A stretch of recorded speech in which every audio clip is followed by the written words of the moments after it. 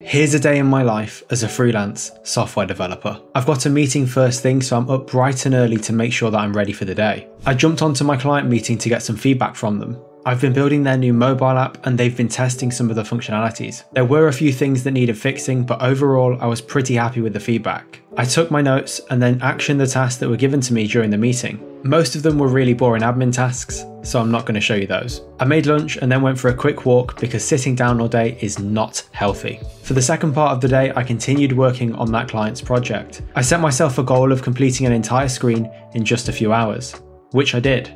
So I'm pretty happy with myself. Recently, I've been using some of my spare time to learn about the electronics and hardware side of tech. It's definitely been a learning curve, but I'm really enjoying it. See you in the next day in the life.